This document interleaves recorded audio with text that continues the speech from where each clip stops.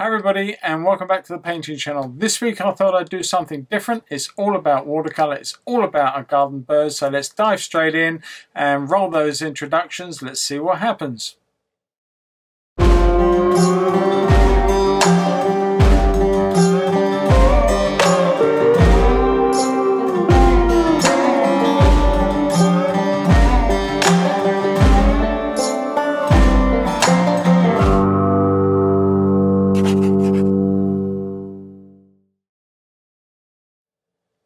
Okay everyone, as I normally say at this point, if you've been a subscriber, thank you so much. If you're watching this and you enjoy it, click the like button at the end, share it with your friends, and above all, if you're not a subscriber, please subscribe to the channel. I'll put a little thing up there that give you a reminder.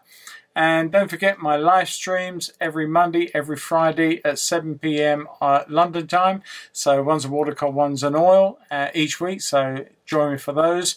And every week, of course, there is a new video on a Friday as well to enjoy.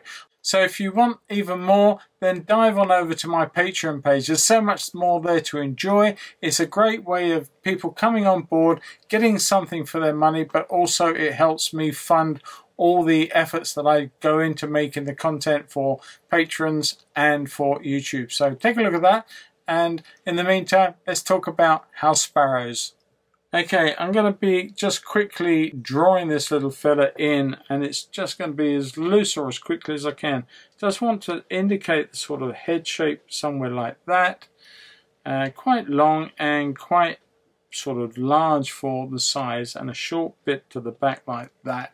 And then it's all about this beautiful deep chest on the bird, because it's 3/4 on, like so. And I'm doing a fairly simple drawing, at least I hope it is anyway. And the tail is, now the flights disappear and into the tail like so.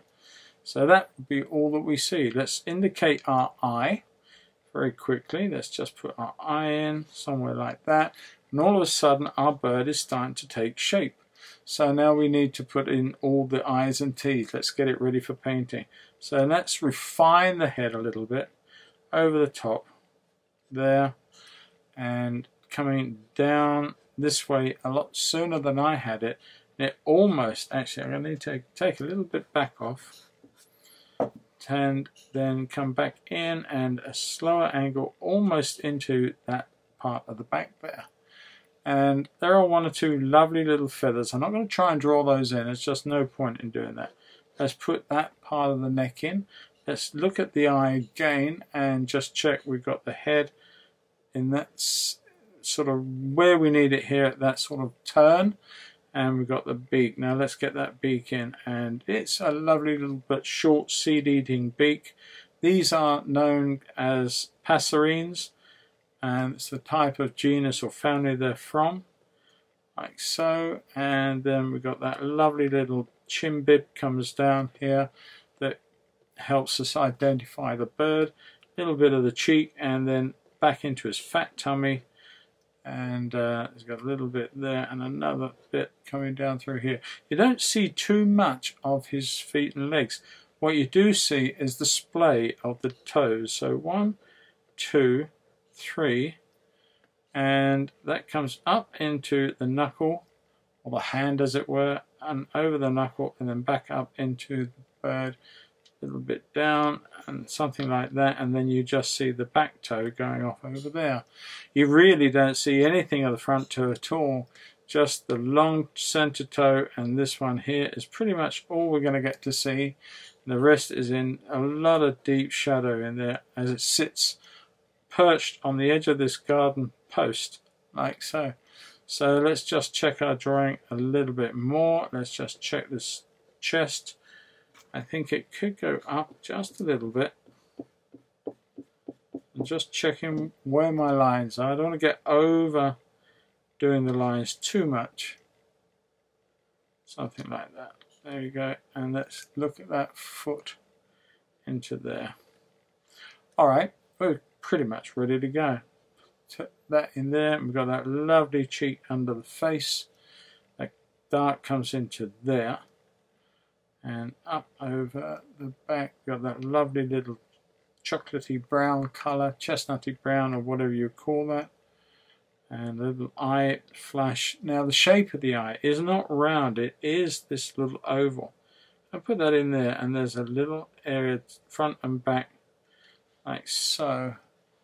And then we've got this lovely little mark that comes down and back up to there, coming down here, and is that lovely little sweep into there, and that gives us the head shape there.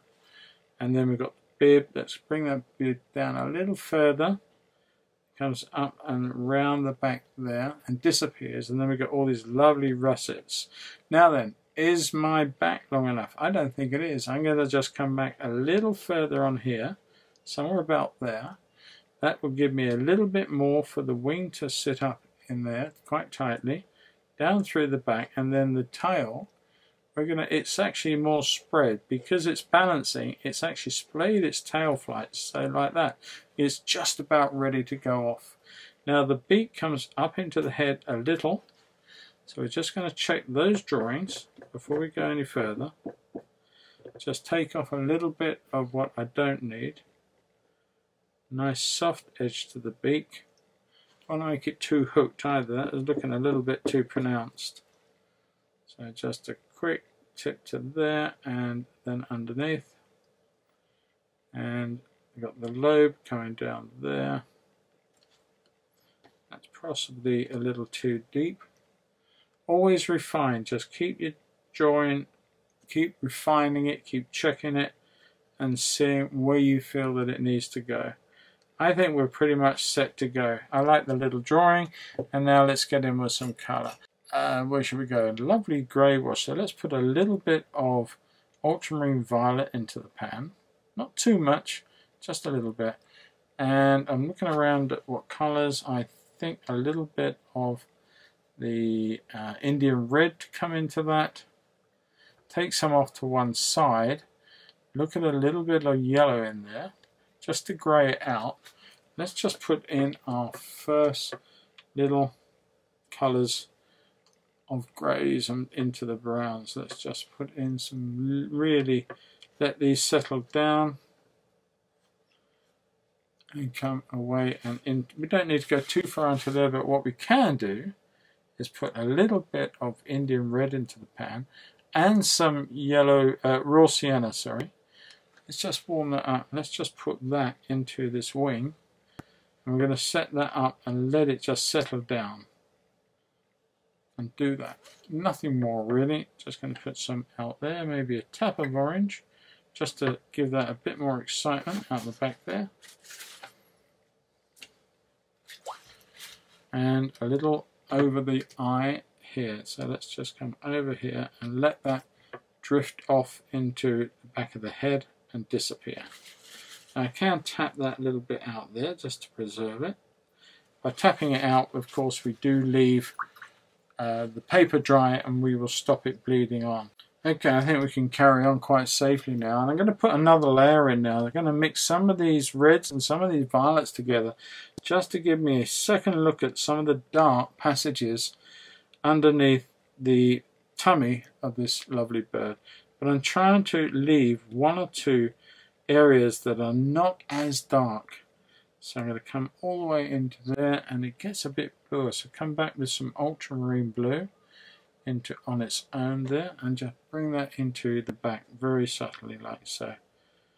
And let that settle up. Because the point is that with all these colours, they will, of course, go darker. Go lighter, not darker. Go lighter as they dry out. So don't worry too much. I'm just going to drop in some lovely colours to give the depth underneath the tummy.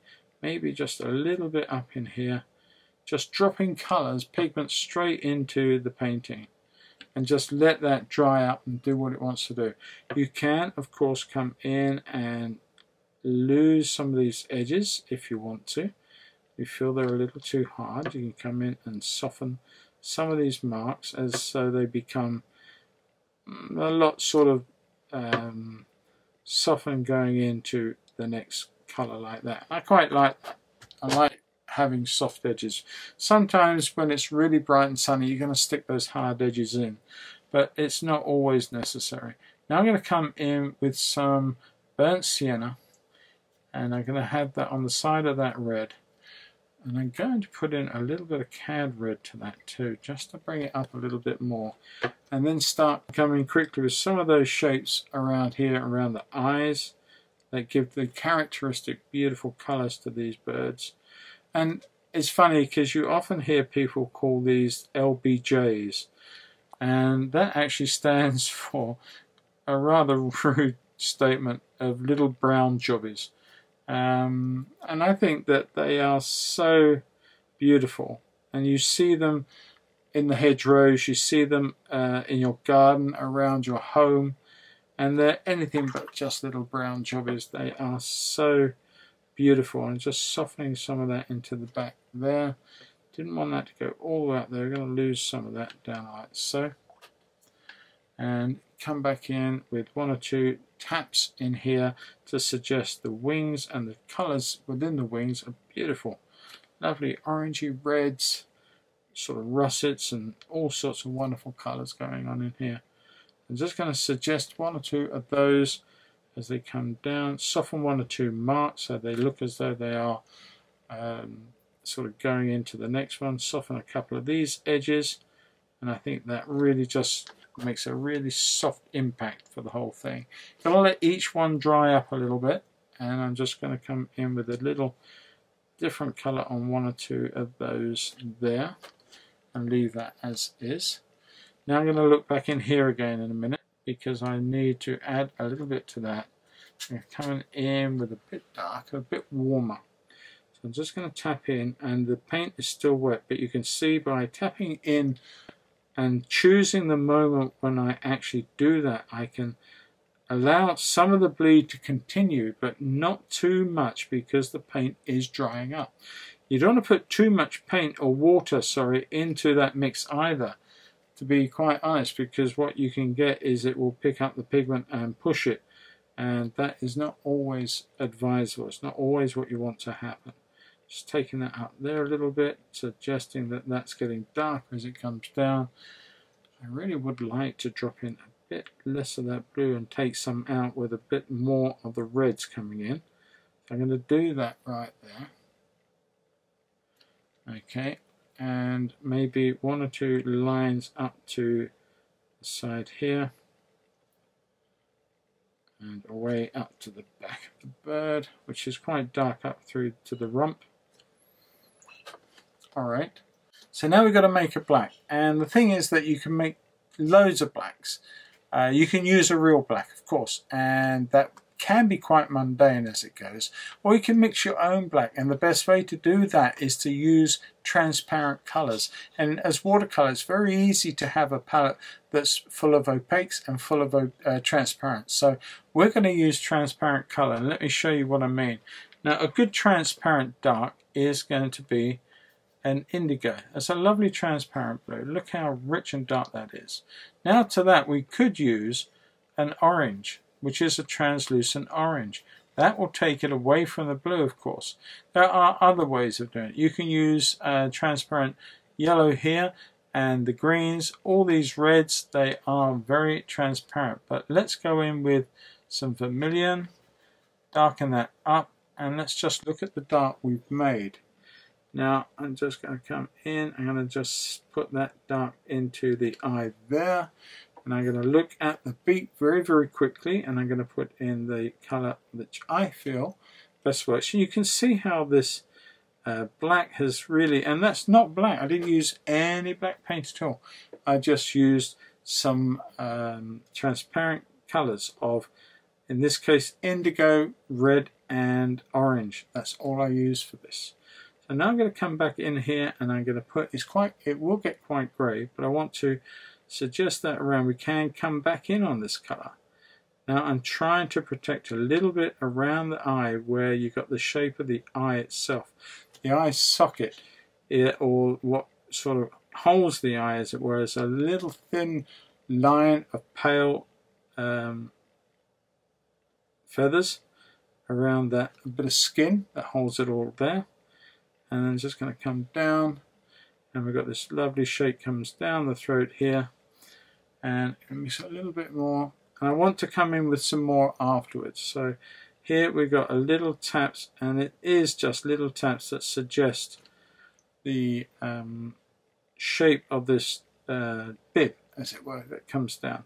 Lovely little bib into the feathers, and they become quite, well, it depends. I think actually the better the bib a male has, the more chance he has of finding a mate. It's quite a thing that is a bit like great tits, where they have this lovely bib on the front of them, and the stronger that is, the more chance they have of finding a mate that will want to be with them. So yeah, it's all good stuff, isn't it? Right, let's just come down here and let's put in a little bit more dark just around the edge. I'm going to use a finer brush if I can. Fine one, I've got one here. Just a finer brush, just to put in the information that I want into the eye. Now actually, if honest, it's only the center of the eye that really is the darkest. If you look very closely, when you catch a bird in full light, the center of the eye is the darkest, and it has a very fine white, brownish hue around that. Now I'm just coming back in very quickly and just beefing up some of this color here on the beak that comes down into there and around the top like so. And underneath here we've got more darker, little dark accents of this bib up to the edge there. I'm going to join it up a little bit more, got a little bit, that's a bit thicker, that's a little better. That's it, that's a lot more sparrow. Like I had it looking a little bit wrong. I think we've got a lot more sparrow happening now, and a little few flicks out to the side should end up finishing this bib off, and a little sort of bib there. You can see the very fine feathers underneath the chin, underneath the beak, that are just given rise to the shape of it. And it also helps the shape of the bird overall as well. So just a little bit darker here and there, just to reinforce the first lot that I put in. These two will dry lighter, and you may feel that you've got to go in with another lot. It can be, and it doesn't matter if you do. There you go, just soften that off as it goes away, like so. And we've got to look at some of these dark marks here on the back, because there's a wonderful pattern on the back of these birds. I'm not going to try and suggest everything as it exactly is, because I can't see too much of it. So I'm just going to indicate what we're doing. 1, 2, 3 lovely patterns there. Got a nice shape down in here, and that's all it is. It's a number of shapes that come together to form the wing. Nice one underneath there. And we've got quite a bit up through the back here, which will be the primary feathers that you... My photography is not the best, and my depth of field, I have to admit to you, suffered greatly on this picture. So I got the bird in focus, but I did actually miss out on 1 or 2 aspects of getting the bird in a lot more sharp as it went backwards. But I'm not too worried. It's okay. Not the end of the world. Okay, and there's a few lines that go around and up and over the eye. Let's get those in. And just down through the back in there. And then they turn quite brown. And we're nearly finished. Certainly we're nearly finished with this part of the painting. Just want to come over and reinforce some of these beautiful browny colours in the back. Now, I did say I wanted this to be loose, and I suppose it isn't, and it is. Depends on your definition of what loose should really be. I feel that we could go on and refining shape and form for such a long time, and the more you do, the less loose, as it were, it becomes. But I feel that you can have loose but still have an element of detail. It really is down to interpretation. But there you go. I think we're getting our little house sparrow looking like a house sparrow. Just want to put a little bit of form up around here, just lacking a little bit around there. And I'm going to I'm going to come into a sort of bit more blue-grey, so I'm going to come back in with some indigo. I'm just going to get a little bit more water than I have had.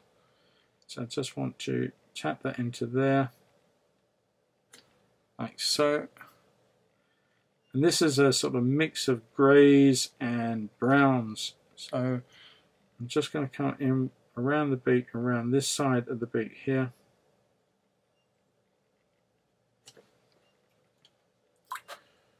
And hopefully we're not doing too bad with this. A little bit of shape around the front, a bit more in there. And very quickly, very pinkish, let's just put the bit of vermilion into there. Let's just come down here very, very quickly with the toes. So one goes out there, one comes down through there, and one is there. And then of course we've got the knuckle and the back toe. Here we said we didn't see too much of the toe. We've got the front one that's sort of curved in like so, and this one's coming down like that. And it's a little bit longer. Let's bring it down there. You really only glance and see a little bit of that other toe. Just check this one here, could be just a little longer too, like that. Okay, it's not too bad. I'm not too unhappy with that. I do want to come in with some darks, and we haven't used too many colours in this, got to be said. A little bit of dark under there, a little bit of shadow, and that onto that back toe there. And of course around into some of this there. Let's just put a little bit in down through there, and the same on this one here. Just checking this one needs a little bit of shadow there. And now I'm going to save some of that. It's going to come down like that. Save that a little bit, because what I want to do is just put a very quick wash in with a slightly bigger brush. This is very, very quickly now. And I'm going to put in a raw sienna, just a quick wash. Just a suggestion of what's there. Just take it up into the bird, and that is my post that it is on. Believe it or not, it is. It's meant to be anyway. I'm going to come back in, so I want to put a bit of dark on as well. So I'm going to leave that for a minute to dry up. Okay, we're working pretty fast. I want to put in a dark, but I want it to be quite a warm, so I'm going to use quite a bit of orange in that, and quite a bit of water. I want it to be dark, but I don't want it so dark. I just want to put in like something like this that will suggest some darks on this bird or against the bird, and I'm trying to employ a little bit of counter change. I just want to suggest what's going on, and a little bit around here too against that dark on the back, around the top of the post. That will just isolate that post in place like so, and leave it like that. Doesn't need to be any much more than that. Just taking that down. I like the idea of a couple of the slops that have just come into play there, so we will employ that. I'm going to put some of this violet in too. That's really quite nice.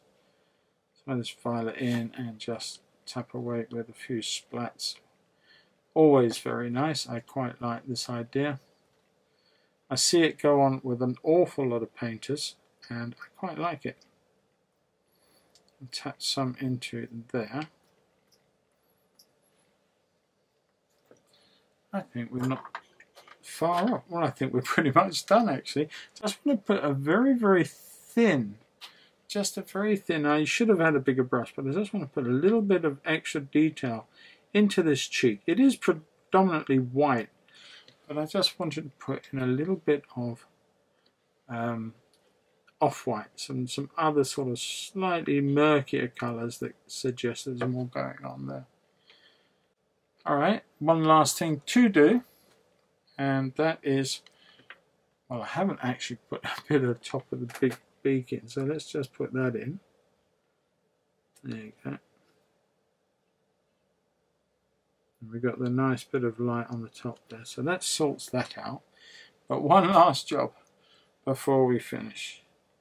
and it's always important, and that is the very tiny little catch light in the eye. There we go. That just brings our bird to life. Jobbed. Now you can always go in with tons more detail, as I said, but all you need to do is a very simple bird. And the thing is with this, that you can actually sit in your garden and you can sketch little birds in your garden from the comfort of your own chair. And yeah, and the more you do, the better you become and get for it. So always worth considering. So there we are. Okay, so I hope you've enjoyed that. I had a lot of fun painting this little bird. Beautiful things. We do sort of take them for granted. We see them every day, and we shouldn't. And just to sit and watch the males, the females, and the babies this time of year coming out, being fed, it's so much fun. So I thoroughly recommend that you get out in your garden, sit in a chair, nice cup of tea, or on a hot day, a nice cool drink, and sit and sketch them, bits of them. You don't have to try and get the whole bird. Try and get the essence, the little positions, and the more you do it, the more your hand, eye and brain start to understand, start working together, and you start understanding how to draw them. So with that said, get out there and have a go. And in the meantime, I look forward to catching each and every one of you next Friday. As always, I haven't got a clue what I'm going to paint, but it's going to be fun. I hope you join me. And in the meantime, if you're not a subscriber, subscribe, like, share, comment. They're always welcome. And don't forget the live streams and the Patreon. All the best to you. Stay safe. Have a go at this one. Catch you all next week. Bye-bye, guys. Bye-bye.